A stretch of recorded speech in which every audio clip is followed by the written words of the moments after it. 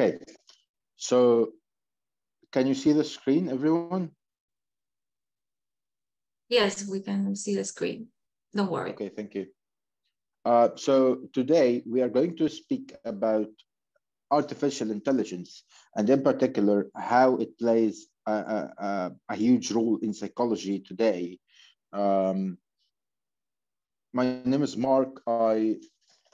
I'm a PhD candidate in psychology. My master's degree in psychology is from Arizona State University.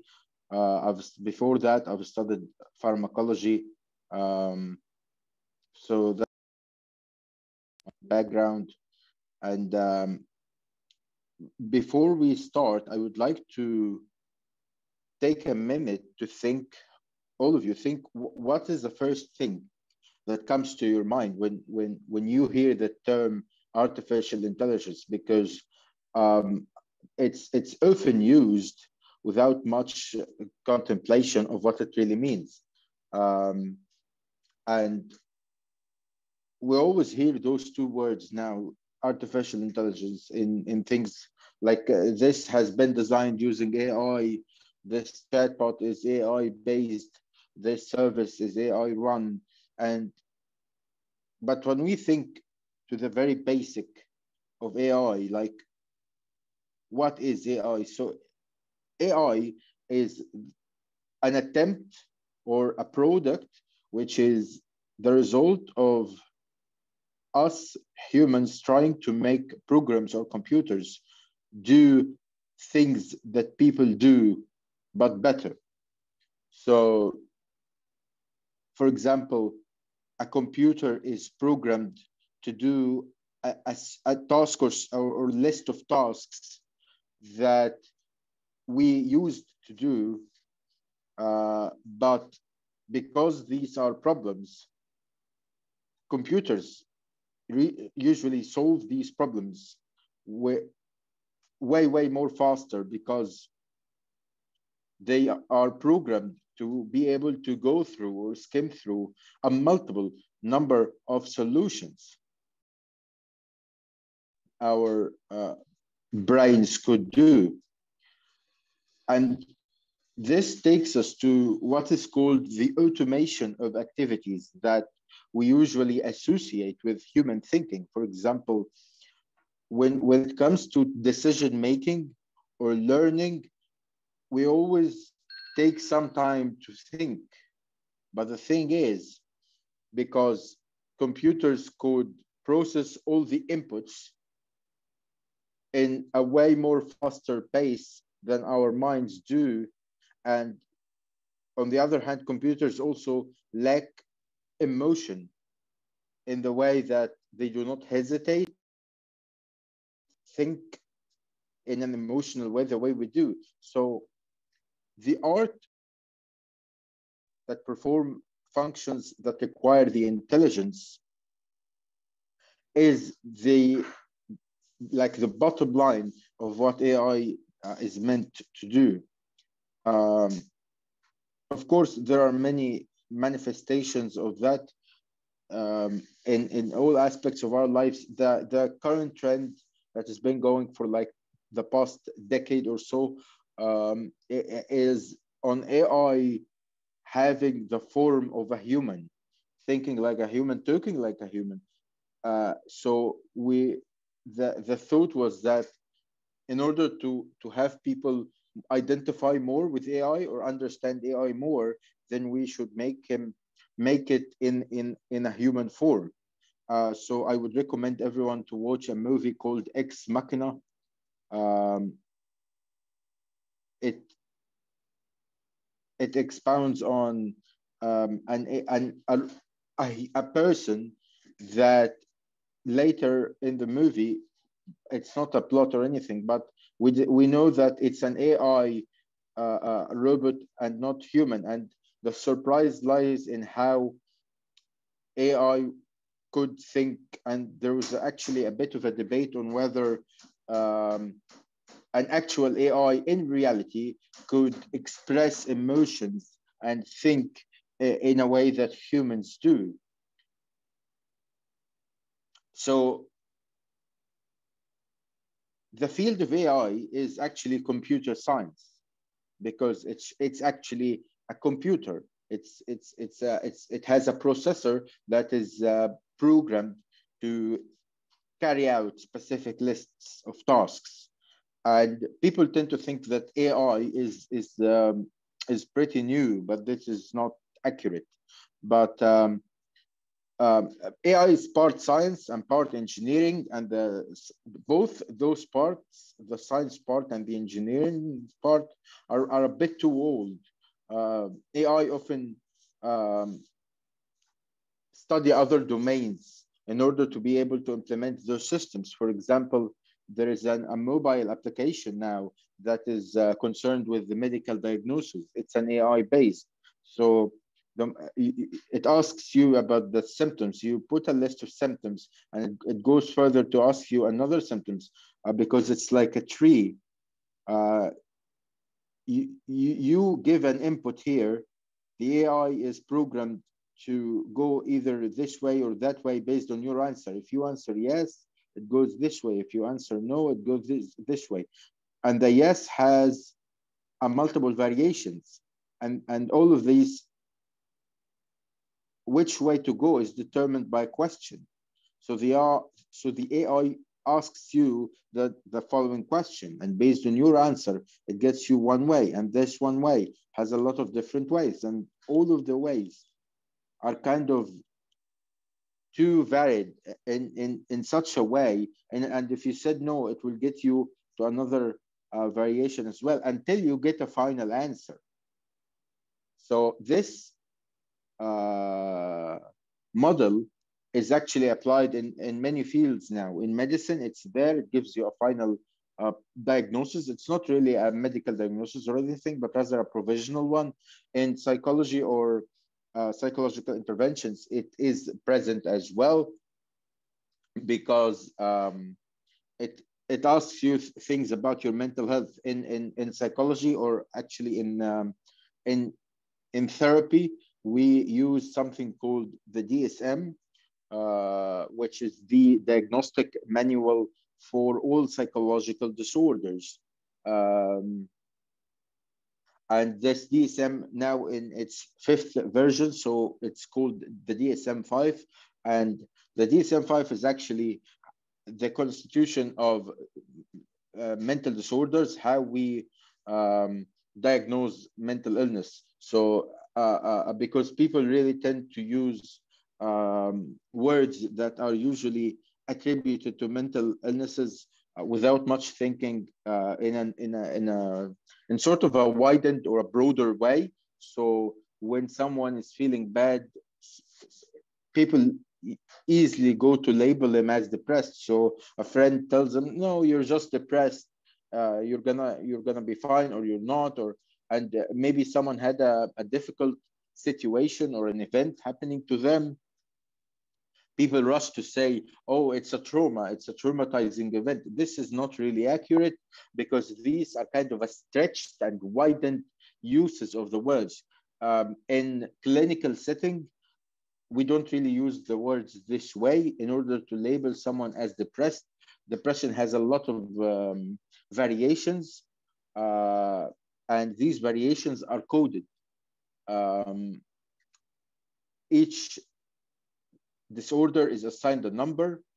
And for example, in depression, there is a major depressive disorder. This is a disorder. And in order for someone to be diagnosed with that, they have to fulfill particular diagnostic criteria. If they do not fill these diagnostic criteria, they cannot be diagnosed with MDD or major depressive disorder. This is applied to all mental disorders. In an anxiety, it is the same. There is nothing called like anxiety per se or by itself. There is a generalized anxiety disorder, a social anxiety disorder, and a lot of anxiety disorders. And in order for someone to be diagnosed with them, with any of these disorders, they have to fulfill particular diagnostic criteria.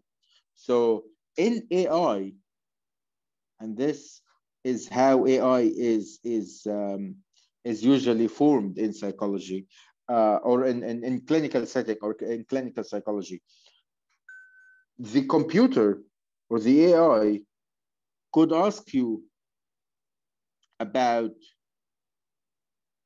one question that pertains to one diagnostic criteria. So, for example, it could ask you about whether you have been feeling completely and overwhelmingly sad, or experiencing overwhelming feelings of sadness constantly, non-stop, for the past 14 days. And if you say yes, this is the first diagnostic criteria in depressive disorders. So it's going to take you to the depressive disorders, and then continues to ask you questions about how long have you been feeling having these symptoms, about others accompanying symptoms maybe, and really a lot of questions before making a final diagnosis. And if you fulfilled all of these criteria, the AI will deem you as having, for example, a major depressive disorder. In trauma, it's the same thing as well. And really, in any mental disorder, it's the same thing. But um, this is how, like, the basic AI model in psychology works. But the problem with this model is twofold. The first one is that it's easily fooled, because you really need to just to know the diagnostic criteria, which are really very easy to find or very accessible online, or you could not intentionally be willing to sabotage the test, but rather you may be just you may be like overwhelmed with your feelings. So you might take it a bit too far. You might exaggerate your responses unintentionally, because you you are in a moment that are not able to judge clearly. So it's very easy, because it's self-reported, um, to have kind of a diagnosis that doesn't really fit you. Um, but how could the computer tell if you're lying? And this is the thing, it cannot, because it deals with input. If you go to a therapist, he or she will deal with your input as well, but this input is live fed, like you're sitting in front of them, telling them the story, telling them how you feel, what happened, and everything related to the reason why you've come to visit. And they would evaluate what you say based on both the diagnostic criteria of the DSM, which the AI could do, but also how you were feeling when you were telling this story, how you were feeling when you were saying this and that and that and that, and generate. The job of the psychologist would be then to generate um, an input about how you feel, an input about what you did not say during the session, and what you didn't say, either intentionally or non-intentionally, really, kind of is kind of subjective. Like, we cannot say for sure that this is really how you felt when you were saying this, or there was actually something that you hid for sure, or something like that. But taking a non-verbal input is one thing that AI cannot really mirror yet or produce. And is this a decisive factor in making a diagnosis? For sure, because it could make a difference in the final diagnosis, for someone to be diagnosed with one thing to someone being diagnosed with a completely different thing. So this is kind of an overall general idea of how AI is implemented in psychology. But how could you really tell if you're talking to maybe someone on the phone, because now AI is being implemented to speak on the phone. If you're talking with someone on the phone, how could you tell if that someone is an actual human being or an AI? If they has all the information, they could have an answer to any question you ask. And this is a very old question, because AI is a belief that if the brain is some sort of a biological computer, if the mind is computational means that the brain processes information in a way that could be replicated. And if this is the case, then it could be replicated. It's one of the cognitive psychology theories about the brain. These are pretty complicated. There are like 3 or 4 complicated theories about how the brain works, but the computational theory is one of them, and it is the one that AI is based on. And if the brain is merely computational, then the AI could replicate the brain in a way that you could not tell the difference. And for example, there's a scientist called Alan Turing, and he was a pioneer in one of the first people that worked on AI seriously, and he's kind of the father of all computers. He's the guy that computers could have existed. As we know, like he played the major role in AI and in how computers work. This was back in the World War II, and he actually made a machine. He created a machine that kind of tries to imitate the human brain, but way faster. And the context of that was the World War II. The Germans in the World War II was using a code that changed every 24 hours. And no matter how the Allies or the British were trying to work on how to decode the cipher, they really couldn't, because they only had a 24-hour window to work on something so complex and so complicated. Sorry. And if they became too near to crack the code, by the end of the day, it changes again. So everything they did went in vain, and they tried again from scratch.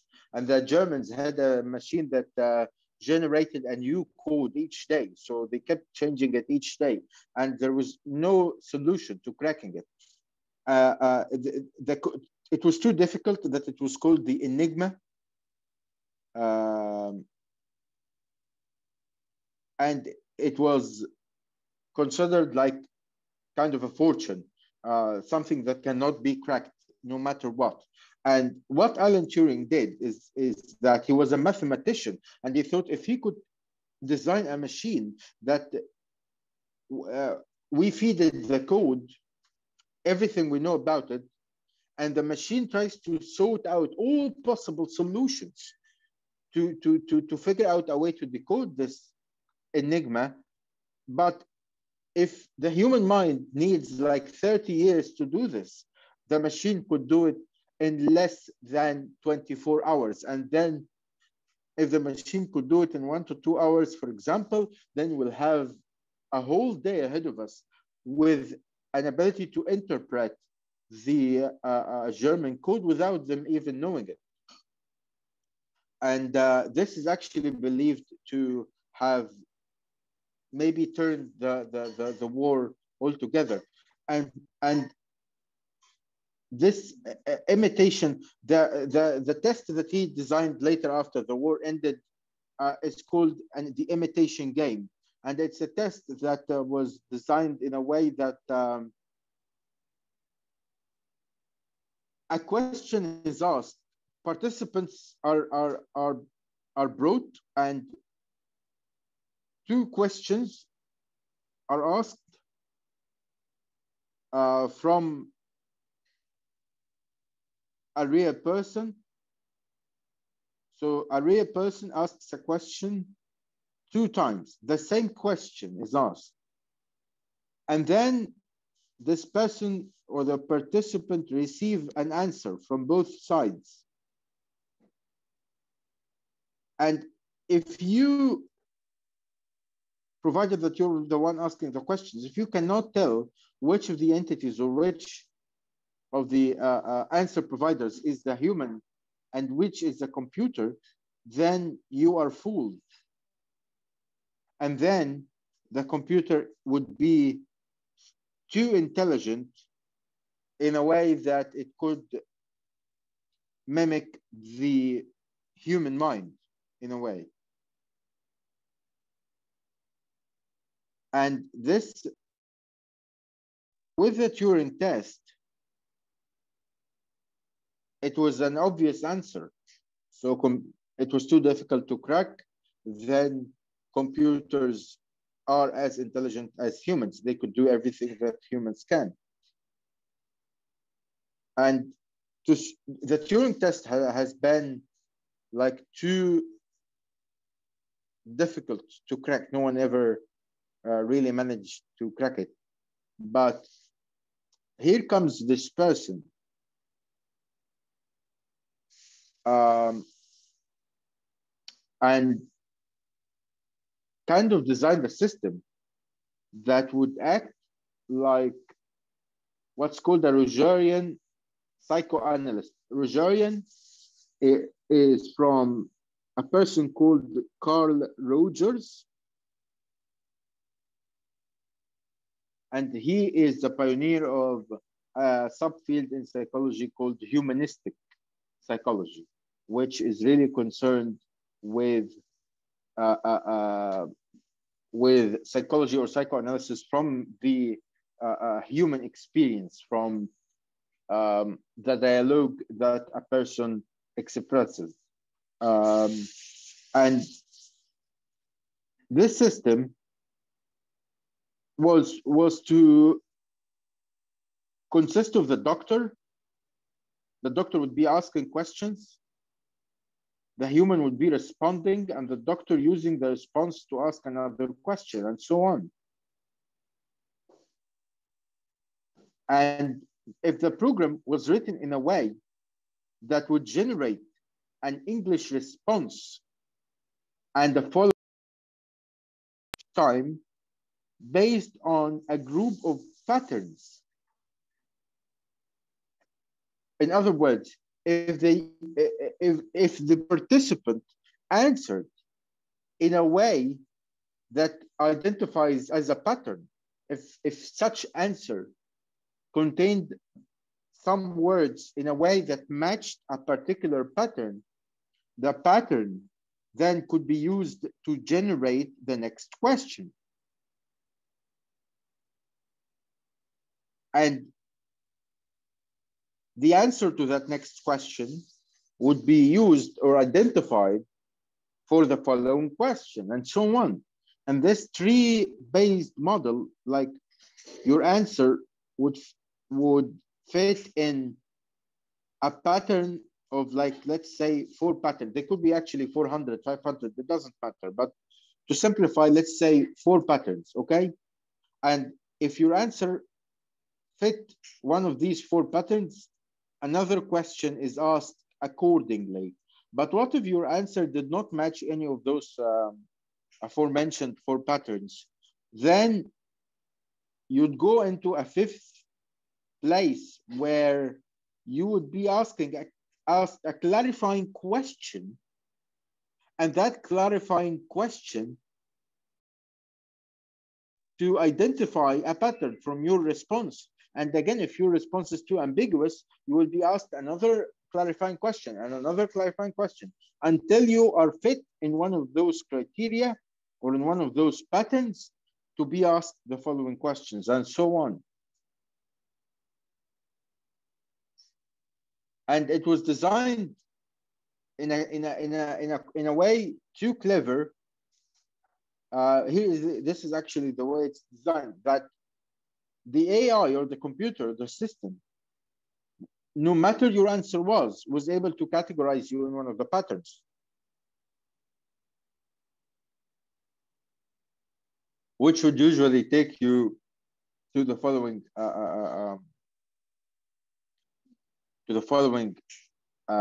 aspect. For example, you would be asked about, for example, why do you want to do this or that?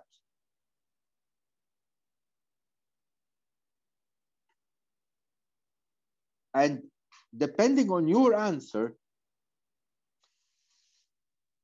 you're going to be either asked, do you really think it's likely that this thing could happen? For example, let's say something like this: men are all alike. So the system would ask you, in what way? You're gonna give an answer, but the answer is not quite accurate. So you're going to be asked a clarifying question. Can you be more specific?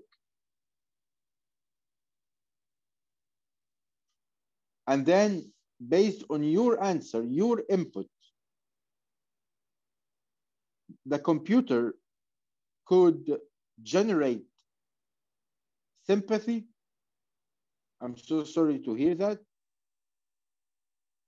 And whether the patient has autonomy, which is, do you think coming here will help you not to be unhappy?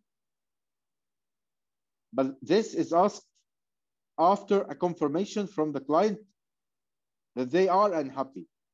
So the computer is programmed. If an acknowledgement came in, was reported, this question should be asked. And if an expression like this is said, a sympathy sentence is used. And it's an input-output process, but really includes many variations. But how useful is actually the Turing test?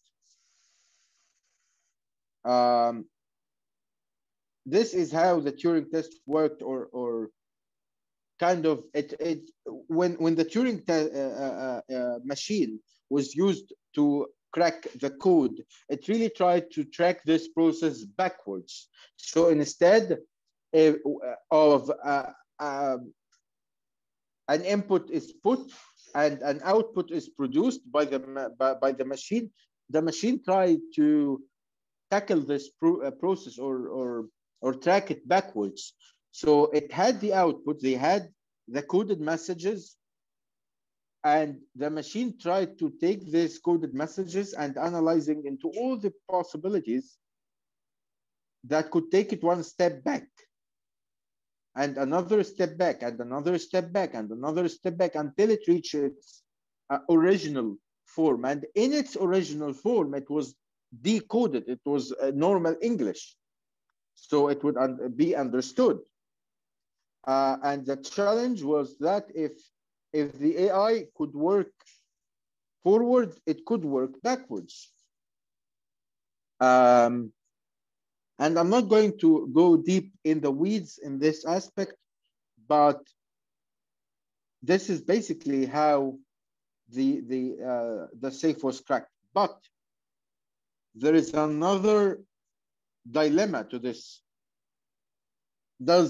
If the computer is too smart to understand, to reply to anything I say when I'm mentally ill. If I'm mentally ill, I go to an AI therapist or something, and everything I say, the AI therapist generates a perfect response. The AI expresses sympathy. The AI knows how to diagnose me accurately, provided that I accurately report how I feel. So it really could do everything. But the question that was arising from this is, okay, so the computer is intelligent. It could generate well thought responses, but not because it was well thought out, but because it was programmed with endless numbers of possibilities. So they could accurately identify what a person is particularly saying and design a response to that. But do they understand me, or do they understand the speaker? And this was very important, particularly in psychology or in clinical setting, because when you talk to a therapist or you talk to a dear friend or something, what is the most important thing? Many people would say that the most important thing when they speak to a therapist or even a friend, that they feel understood, that they feel that the person understands them. And this is actually has been proven to be of very important use in clinical setting. If a client does not feel understood by the therapist, it affects the therapeutic process and the treatment. Even if the therapist was clever, even if they were able to diagnose properly, even if they were able to identify what is mentally wrong with this person with accuracy, but if they failed to communicate that they understand the person, that they know, not just know, because this is a subtle difference, not just that they know what their problem are, but rather that they do understand them. And the dilemma was raised for AI here, called the Chinese room problem. The Chinese room problem was created by a philosopher called John Searle in an attempt to demonstrate that computers cannot be intelligent, cannot be truly intelligent, that they trick us in a way to think that they are intelligent, but in fact they were not. So the Chinese room experiment consists of you in one side of the room, a book that contains all of the Chinese symbols that considered to be like a translation book or something like that, in a room. And that room was closed. Someone was locked inside the room with that book of Chinese symbols, and a Chinese speaking individual provides a question for you in that room. If you're locked in that room, you never understood Chinese, you do not know anything about Chinese, but this person provides you the question in writing. So a paper is passed through under the door of that locked room, and you are able to find a matching set of symbols in the book. It's like a cipher. You decode the cipher. You get the book of Chinese symbols. You check the paper, the message that was passed under the door, and you find what each symbol means, and you write a response, also in Chinese. So because the person outside the door would not understand anything but Chinese, you want to respond to them, so you use the book of Chinese symbols again to generate a response, and you pass that answer through the door to the person outside to read it. The person outside would read it and understand it because it's written in Chinese.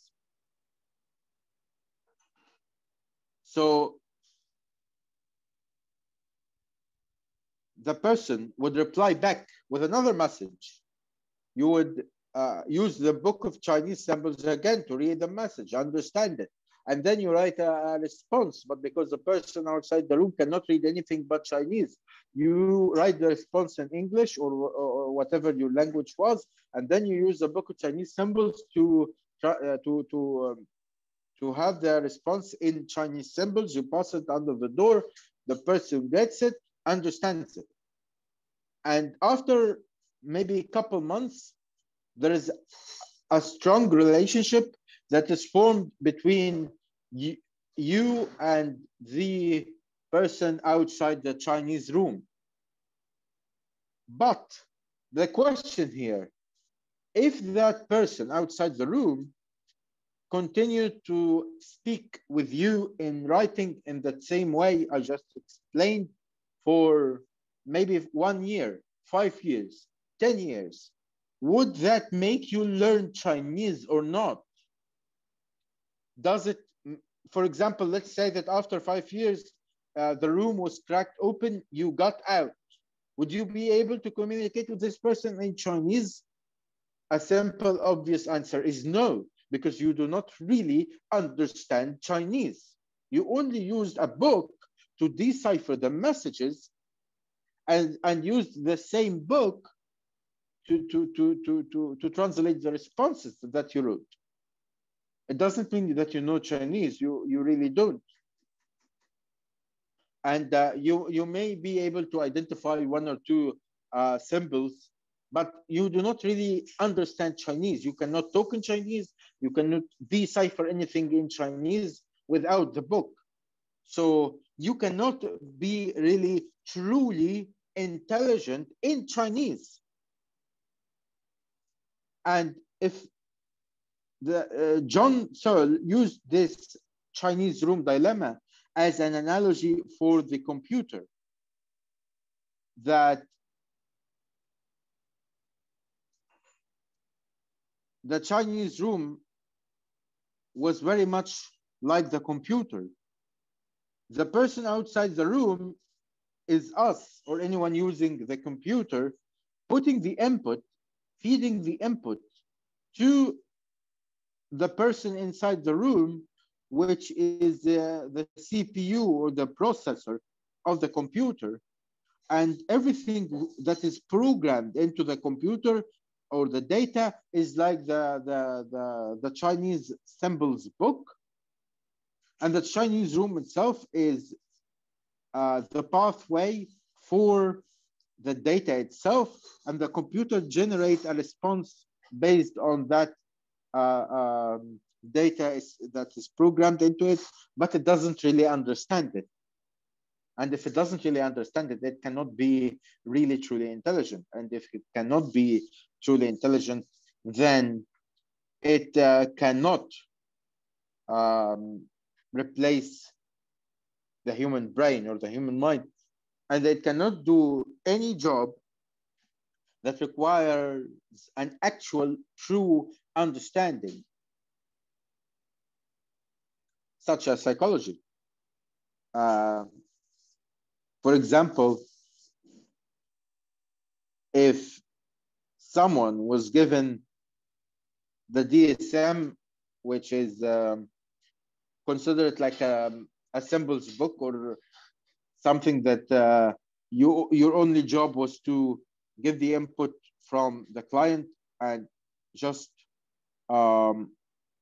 see what this means, what this means, what this means, or if the grouping of symptoms like that is present, then this person has trauma of some sort, of a depressive symptom, a depressive disorder, or let's say schizophrenia or anything really. But if you are doing it only because you are translating it or using a book to decipher it, then you do not really understand it. And if you do not really understand it, then you would eventually fail to understand what the person here is actually saying. It would be like the Chinese room person that don't really know Chinese. So the first question that you were able to solve the problem of communication with that person outside the room, and then the room or the person in the room should pass the Turing test, because the Turing test was based upon one element of identification, that you cannot tell whether the answer comes from a human or from a computer. And it's true, because the answer came from a human in the Chinese room experiment, but the human did not really understand anything about the topic. So it would pass the Turing test without an actual understanding of the topic itself, which is the Chinese language or the Chinese messages. But did you really understand the Chinese messages being communicated?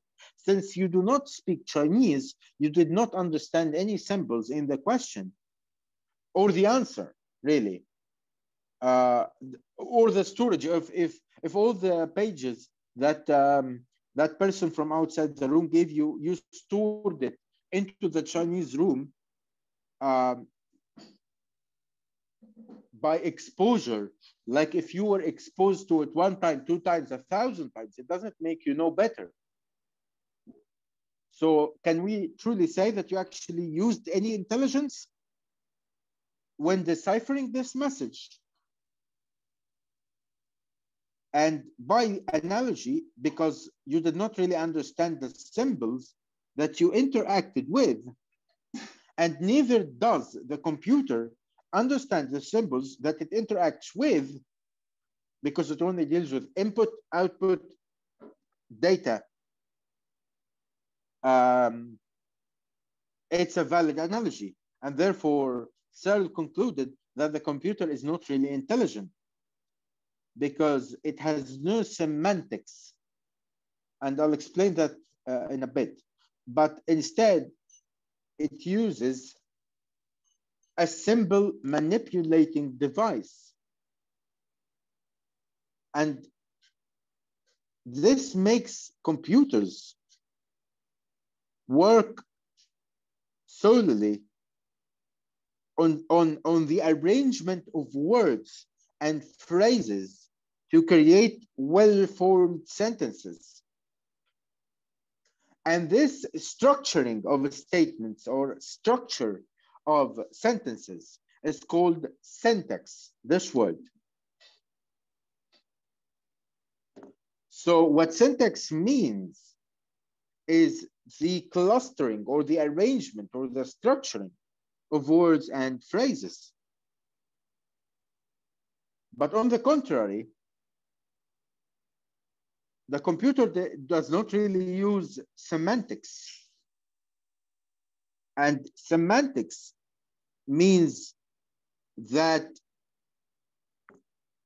the process is not symbol-based, that this word is not represented by that symbol and that's it, that's syntax, but rather it has a logic within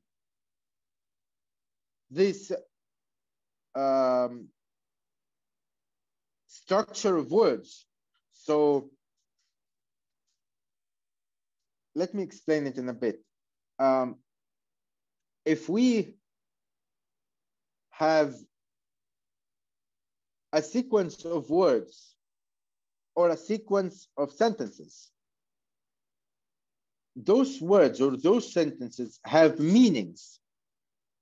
And those meanings are put in that way because of the context in which they were said. And if those meanings and if those contexts have a reason behind them or a meaning behind them, behind the way they were said, if they were said the way they were said due to a context or a meaning behind them or a logic behind them, that means they are semantic.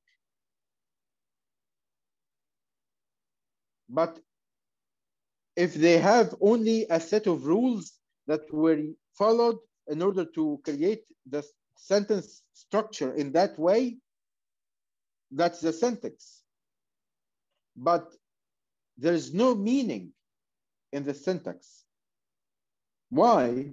Because it followed a set of structures. They were designed, that the purpose of their design was merely due to a set of predetermined rules. But if the reason behind the structuring is not a set of rules, or not a set of rules alone, but rather there is a meaning or a context behind that structuring, then it's semantics. And therefore, the computer could be intelligent in a way that it's able to identify the syntax of everything, like, because you could have inputs to the AI that is endless numbers of rules. It will encompass all of them, but it cannot really understand the meaning or the context behind everything unless you have transformed those meanings into some sort of rules that could be put or feeded to the AI. An example of this is ChatGPT, and ChatGPT Plus. And if anyone used ChatGPT before, they will know that ChatGPT is very, very intelligent in the way that it could produce very complicated and complex responses to questions, but it needs to be asked the right questions. You have to be very specific with inputs. For example, if you ask ChatGPT a psychological question or presented to them a psychological issue or a clinical issue or a complete clinical profile of someone, and they will respond with a diagnosis. And if you changed anything with the input, anything, it could change the result, even if it is the same client with the same mental illness, but because the inputs were missing or not like enough, or maybe more than enough for the AI, could go a different way and produce a different diagnosis. So AI is only intelligent in as much as the inputs that you feed them. If you feed it with the right input, it will give you the right output. But this is a very delicate process because there is a very high chance that the input you give, you think it's enough, but it's not for the AI, or maybe it's more than enough that the AI starts to give you alternative diagnoses or alternative responses to the one that is most accurate to you.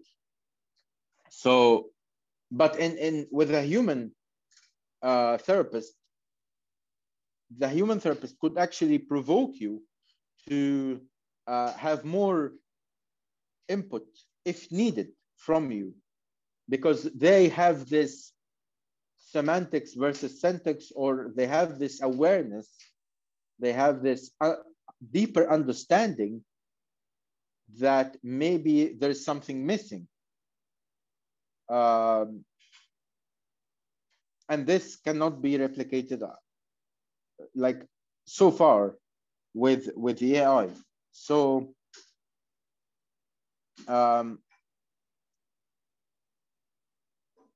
computers also solve problems. We can clearly see that computers solve problems in an intelligent way as well. Yes, because solving problems does not really need much meaning behind it or a context behind it, because solving problems only needs to deal with a set of rules, something that computers tend to be very, very good at. So where is this intelligence coming from? If the computers could solve the problems using the most complicated set of rules, where did it come from? And there are some counter arguments to the Chinese room one. The most famous of them is that the hardware by itself is not intelligent. The hardware of the computer itself is not intelligent, but rather the combination of the hardware, the software, and storage is intelligent. In other words, or in the Chinese room terms, this argument or counter argument claims that in Chinese room terms, the person inside the room, when the message is passed, tries to learn it, not just decipher it. So as they learn the language, they become better at it. So after 5 years or so, if they're learning Chinese every day, they will become they will be a very, very fluent Chinese speakers as well, provided that the inputs are correct. We say that the human brain also has no opportunity to learn anything, cannot be intelligent. It's just the hardware. Yes, this basically means that the argument that the computers are not intelligent ignores the fact that the element of learning. For example, in the Chinese room experiment, it is presupposed that the only role of the person inside the room is to crack the cipher or the Chinese symbols and then write a response and in Chinese symbols using the book without much learning, because the element of learning, the input of learning is not there. But if the person outside the room was actually saying things in Chinese and teaching the person inside the room, then maybe the person inside the room could learn Chinese. Another response is that a computer is void of senses, and therefore symbols are meaningless. But the robot or the AI could be fed with meanings to these symbols, and then they would be able to ascribe meanings to symbols, which was missing from the Chinese room experiment. Another response is called the brain simulator, which basically means that the computer could only be or mimic a brain if we designed it to do so. For example, if we made a computer with a connection to everything that it exposes to, like if it's exposed to a new language, we teach it to it. We add the inputs of everything, not just the symbols or how to interpret or anything like that. But rather, if we put all the inputs, it would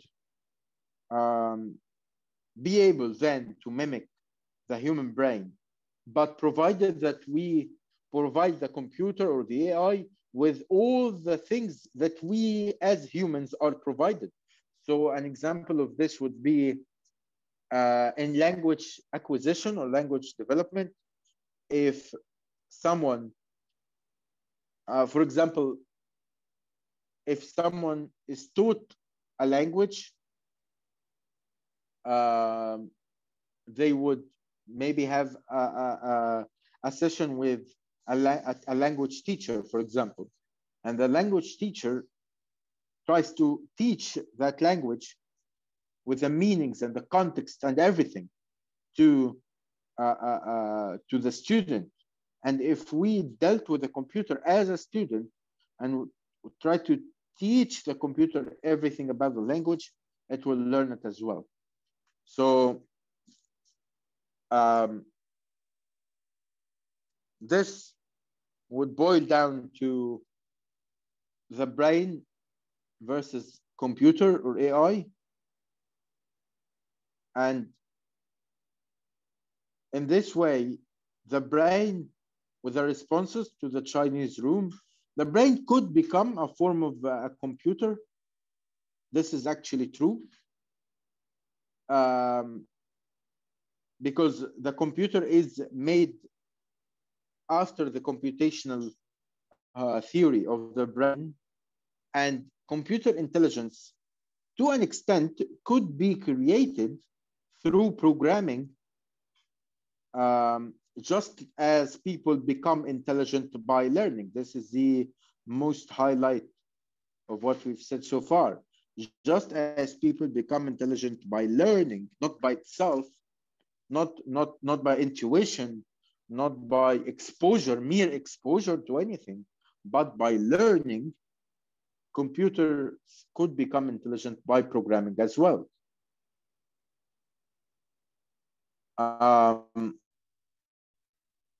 Also, the computer could perform the task without understanding what it's doing. And the brain could do both. Does the brain understand what it's doing when it solves the problems?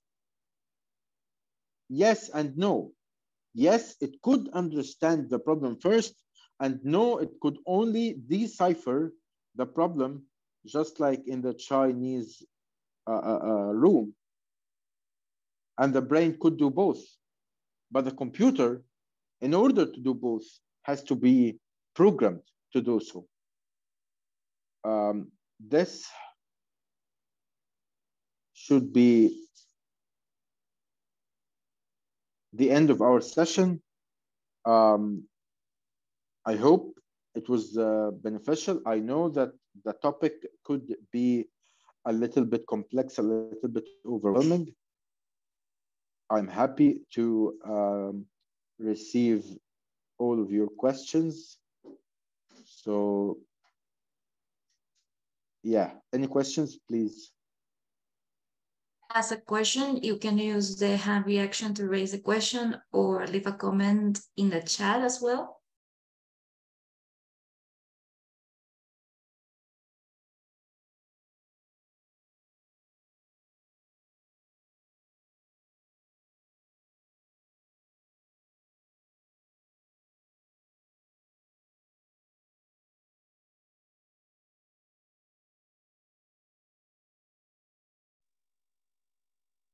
Okay, I see Nelly Nama raising your hand, please.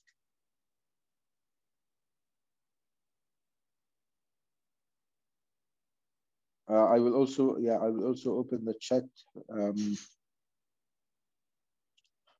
Okay, Nelly asks, why is it that a combination of hardware, software, and storage is intelligent than the hardware?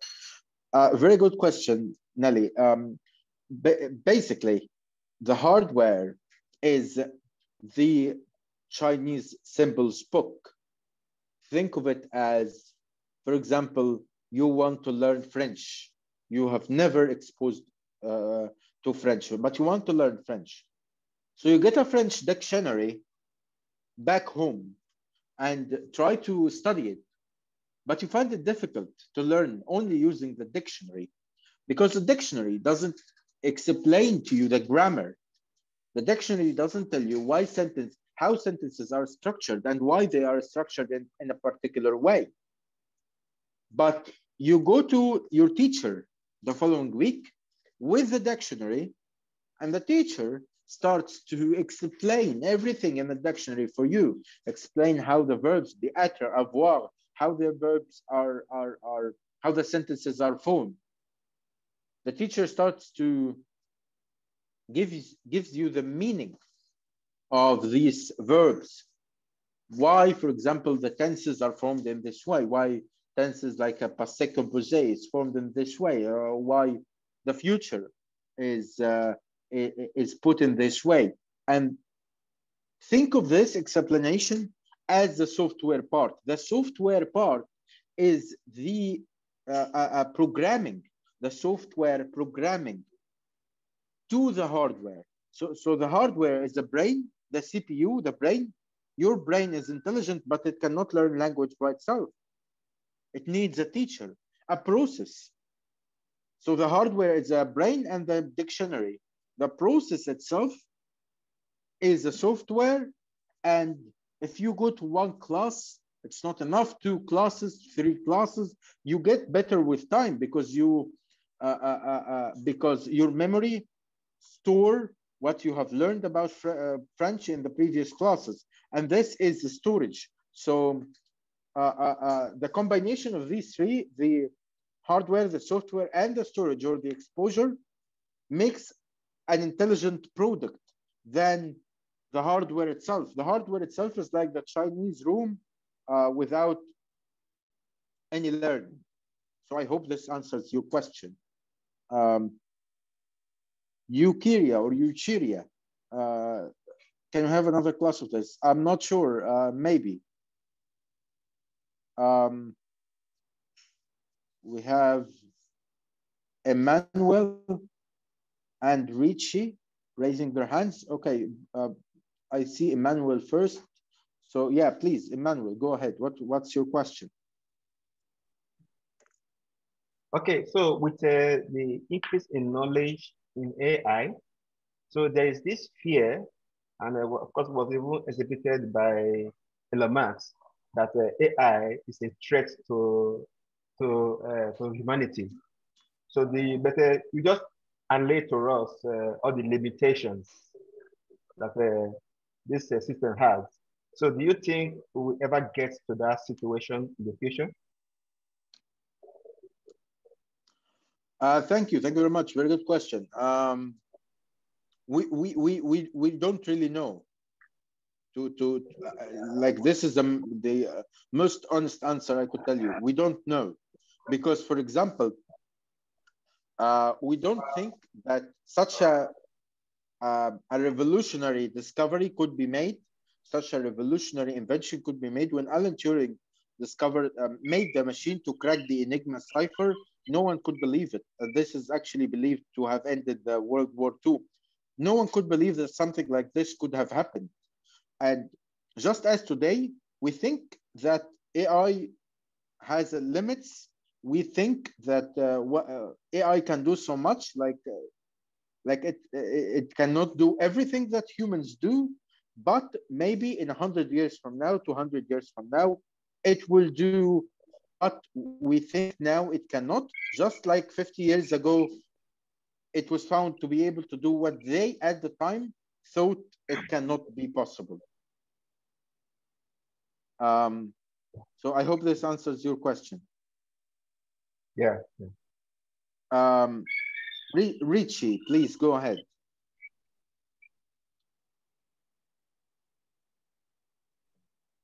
Okay, thank you so very much, Mac. This is such a wonderful presentation. I must say that you have made AI to become more like ABC, actually the understanding outside of a whole lot of, I wouldn't say confusing, but just like Emmanuel, I think was Emmanuel that asked the last question? Yes, some of the fear-mongering things that are there, but the fears are still there, just like you rightly have said. You know,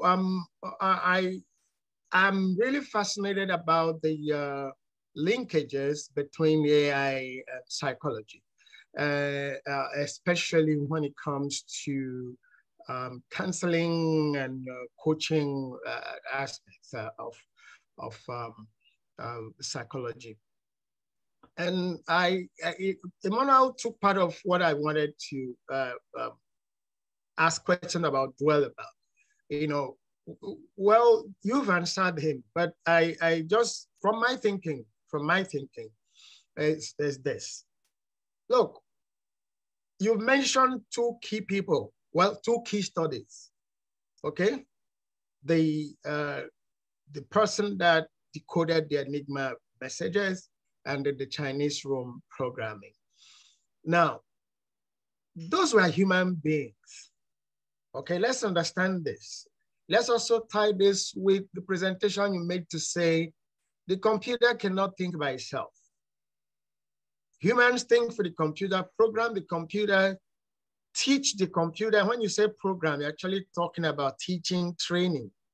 So for as long as we have humans who can think beyond certain levels that other human beings think, and they have the capacity to for engineering, for science, AI would always do more. And it now depends on who that human being is. Is it thinking for the good of humanity, or is it thinking for destroying humanity? So that's where that lies. But then that's not the, fear is not our thing here. We are thinking about how to develop society, how to go from this generation to the next generation to the next generation. So Mark, here is my question now. In psychology, having the understanding that human questioning, correct me, sir, if I didn't get that right. If I have the understanding that human questioning is still superior, because, well, in research, from what I understand from that is that, well, computers can always do the quantitative analysis of data. They don't have much capacity. Well, I say correct me. They don't have much capacity to do qualitative data analysis. So from you saying now that, are you saying that human questioning, human probing, okay, is superior to AI probing? That's my question. Thank you. And thinking about your question, I think that the current stance on the interaction between humans and AI, there were times when, like I said previously, there were times when we did not think that it's possible to even get to the point where we could program something to do such a complicated process, and it happened. And the key thing here, or the current issue that might answer your question, lies in a current debate on whether we could program the AI to think because, like I said, the programming itself is like teaching the AI something, and for the AI to be able to produce it later. But is it possible to teach the AI to learn by itself? Like, if this is possible, is it possible to teach the AI to do this process of learning by itself without any human intervention? For now, it's not possible, because someone has to program the AI to do this and that and that. But if this has become possible in the future, if some sort of programming could be implemented for the AI to program itself, to move by itself, to develop by itself, maybe some sort of an AI programmer, just like a human programmer. It's not possible now, but we do not know if it's going to be possible in the future, because, like I said, such revolutionary steps, maybe it doesn't make any sense now. I would, if you said that, if you said, oh, it doesn't make sense, I would agree. But 50 years ago, it did not make sense at all to discover something like this. Maybe it's 70 years now. So it didn't make any sense. So maybe in 100 years from now, it will make more sense than it does today. So I hope this answers your question. And thank you for your time. So I see you, Kiria, or you, Shiria. I hope I'm saying the name correctly. Please, your question. Yeah, thank you so much for today's lecture. I really pick so much and a good insight into the computer and the relationship to human brain. So the question I want to ask is the fact that this computer is being programmed with such intelligence. I'm thinking about the future of humanity, because if the computer is created and programmed to do great and mighty things, because it's a great success to us, the humanity, I'm thinking, if we so much depend on the computer, do you think that humans will have intelligence? Because I can see a lot of things, people just put in things, the computer produces it for them. Most people don't even read it. They don't even, try to put something inside their own brain. Like you said, for us to be intelligent, we need to put in knowledge and also retain the knowledge. So now, if people are giving computer or AI everything to do for them, how does the human being retain their own intelligence and also grow to meet up with the artificial intelligence? Because I see the man going into ignorance, or people who are coming into what they call people without knowledge. Because it's not about telling the computer to do something for you. How do you go put it the knowledge inside you? It's true that people created it. The intelligent people created intelligence in the computer. What about people who are not able to put something into their own brain and also retain the knowledge in the future? That's what I'm saying, when we begin to depend so much on artificial intelligence. Okay, thank you very much for your question. I think that it will always come down to our own awareness of AI and our own use of it. It's like I think it's sometimes a cliche, but it's like a double-edged weapon. People could use AI in many aspects, including good ones and bad ones. They could be used to harm people, and it could be used for good purposes. It will always, again, the AI cannot have an awareness of its own. So up until now, at least, so it cannot be good or bad by itself. It's a tool, and like any other tool, it could be used either way, and it will be left for the person who uses it, because at the end, computers are not using AI for AI purposes. We are the ones who use AI. If no one, like if we wake up one day, no one opens up their computers, no one using their smartphones, no one using AI for any given reason, AI itself becomes useless. So it's only as useful as much as we use it. And it's only useful and it's only like meaningful to be used in what we are using it for.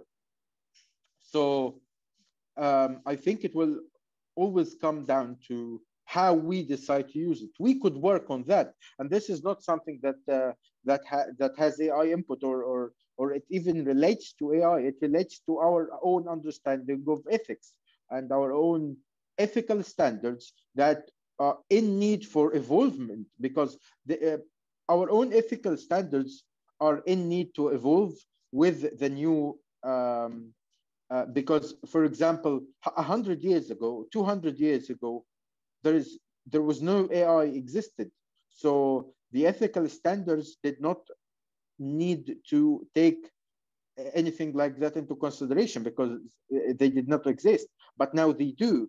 And therefore this calls for revision and reconsideration to how we should interpret our own ethical standards in light or in terms of the new technology that is available and constantly developing. I hope this answers your question. Thank you very much.